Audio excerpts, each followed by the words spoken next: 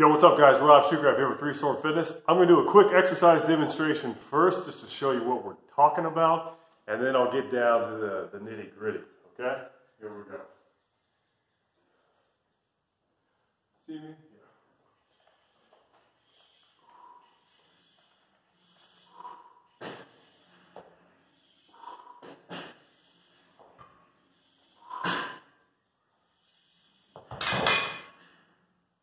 Pretty cool. I think so. So this is like my, I don't know, poor man's crossover. A high crossover specifically. Pulley crossover for like cable flies is what I was doing there. I got this idea, and I will break it down. And I will try to talk about every specific thing because I know when I make these videos, I always forget to talk about stuff. I'm going to do my best. In fact, I'll just say it right now, in the description, I'm going to put a link and talk about all the specifics of what I use to make this if you want to do it at home. That being said, let me talk about the inspiration real quick. It actually came from one of you. It came from a YouTube viewer of this channel named, I believe his name is Nima or something like that. Sorry if I'm butchering your name. But he said, I was doing a Rogue Matador dip bar review a long time ago, several years ago, at least a couple of years ago. This Rogue Matador, if you haven't seen it, it attaches to, like, in this case it's a Rogue R4 and infinity holes, infinity attachments. And it just attaches like this, right? You see that? So you can do dips. Pop a pin through there. What he said was, do you think I could take two of these, so go and buy another Matador, and I think this is what he was saying, mount it somehow to the side like this, or possibly he was saying like this, real high, and then hang two pulleys down to make a crossover.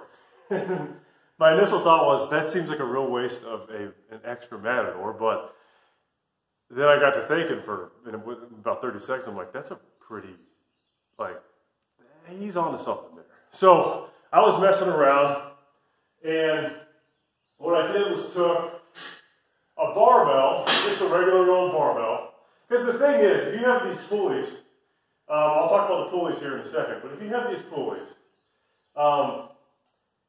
you know, you can hang it from your pull-up bar, but if you're trying to do flies, you can sort of do it, but there's just not enough space. It's hard to get a full range of motion, and the plates just, they bump into this right now as it is a little bit, but even more so, it's just harder to manage. It's just more difficult. It's not quite the same. So I was thinking, how can I get the spacing out further to get a big full range of motion? So I took a barbell. This is, I think, a Rogue beater bar. I don't even think they make it anymore. I think they're echo bars now. But anyways, took a barbell. It could be any barbell. Ran it over the top of the rack. And right now, it's not, nothing's holding it on. It's just freestanding up at the top of the post here. Really the only thing that keeps it on is the tension from when I'm working. Like if I put one of these right now, it's going to slide a little bit. I don't know if you saw that. It did. It slid as you kind of expect it to. But if you reach and grab the other one, it comes back and it stops right on the top of the post here. So it's not really going anywhere. And then what I did is I took, and again, I promise I'll talk about the pulleys and the cable, but I took a pulley system with a cable, and I ran a strap around. Usually the strap, if you buy these online, usually comes with a strap. It attaches to the swivel block.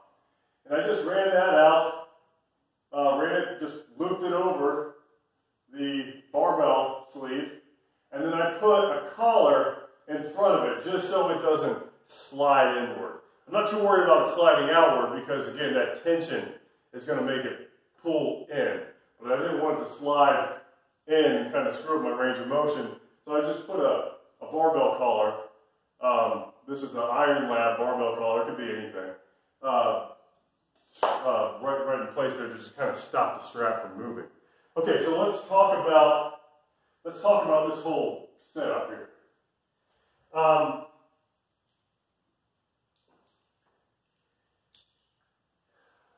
So I'll talk about that in a second. What I have here is a strap. I'll talk about the handle in a second too. A strap that I made. Well, actually I didn't make it. I commissioned a friend of mine, Cass. Shout out to my boy Cass. Commissioned my friend Cass, who's like 9,000 times more handy than I am. He could pump these things out pretty quickly.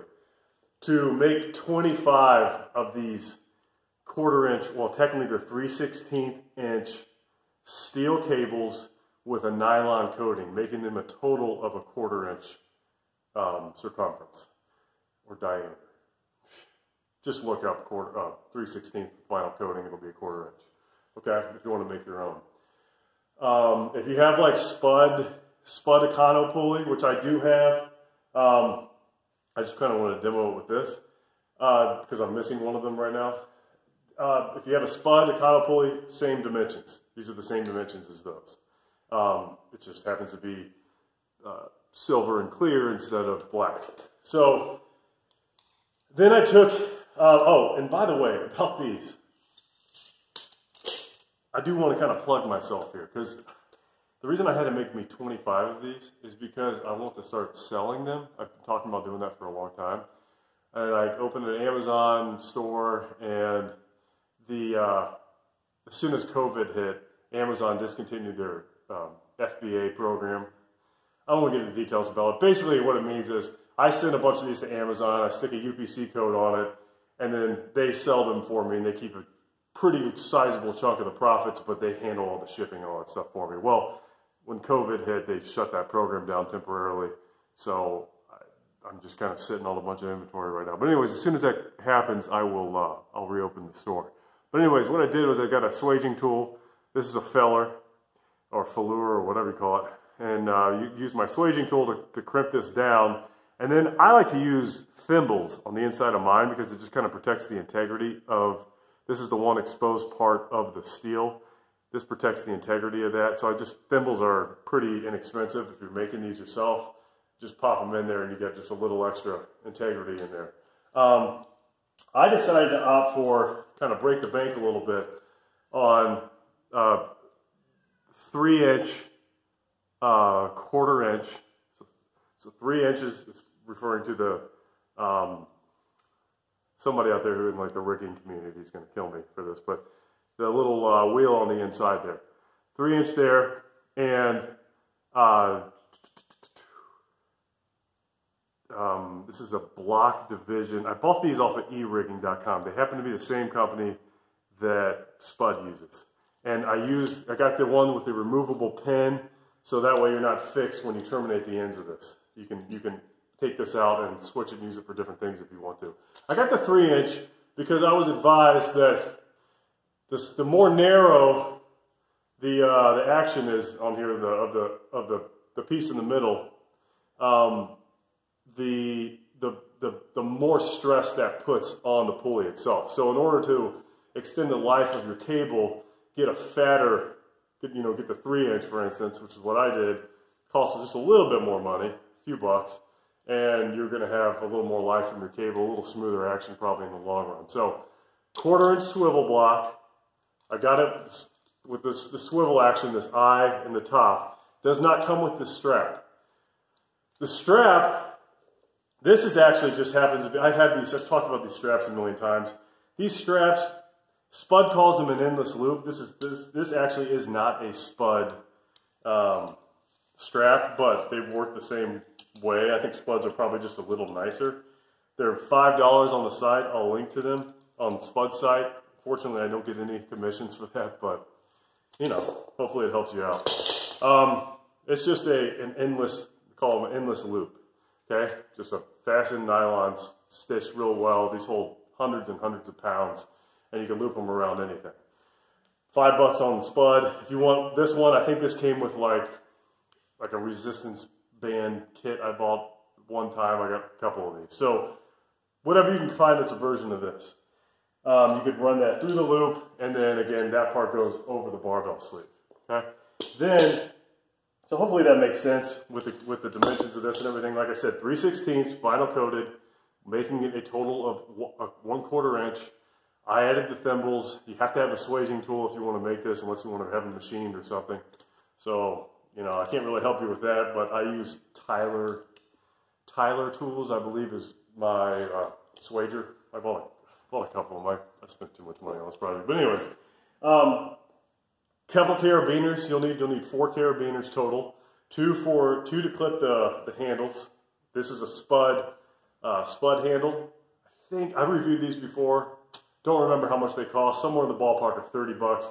Very, very nice. This is like steel in the middle here, so you can't crush these things like I can with my cheapo resistance band ones. Nice coating here. You could, I did a video on that round sling last week. You could probably work that into this if you wanted to, if you're kind of on a budget and you had them lying around. But I love this handle. This handle works great. So 1 carabiner, or I guess 2 carabiners for the handles, 2 carabiners for the loading pin. Now the loading pin, I've done a full video on the loading pin, so I won't spend too much time on it. But what I use is these, I think they're JCHL is the brand, but like other companies like Rhino and Cartman make them too. These are soft loop motorcycle tie-down straps, and they're very cheap, and they're extremely durable and versatile. I bought a 4-pack of them. Bought a 4-pack of them for like, it's like 8 bucks or 10 bucks or something. And what I do is I just run this through here. If you want to watch the details, watch that loading pin video, I'll link to it. Run this through here with a 2.5 pound plate.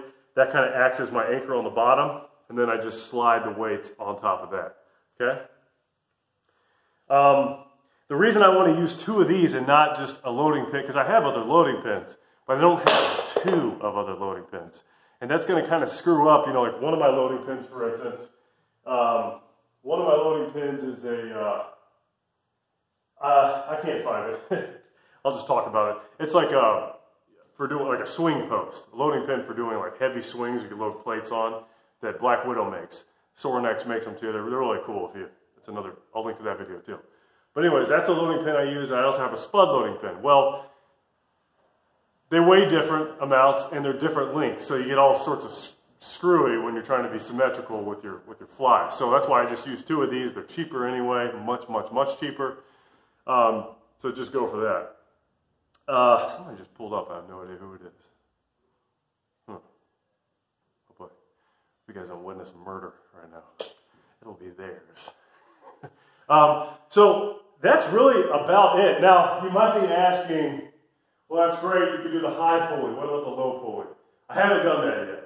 What I'm almost positive I could do is basically the same thing. I'll just need 4 cables, and I run one from the top, put the barbell down at the very bottom part underneath the bottom post. So run 1 cable down here, the barbell's still up top, the weight hangs from here, okay? So it's going like this, up, weights here on the back end of the power rack. It's going to connect down with like a carabiner.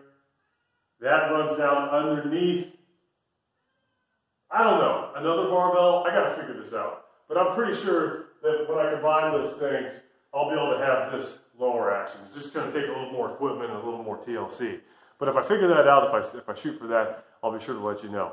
So guys, give this a shot. Let me know if you have questions. Like I said, you could do this with your Spud equipment or whatever other pulley kind of crap you have lying around.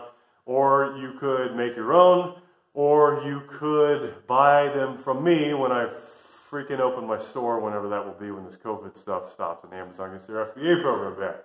All right, guys, if you got any questions, please let me know in the comments. Please subscribe to this channel, and please have a wonderful day.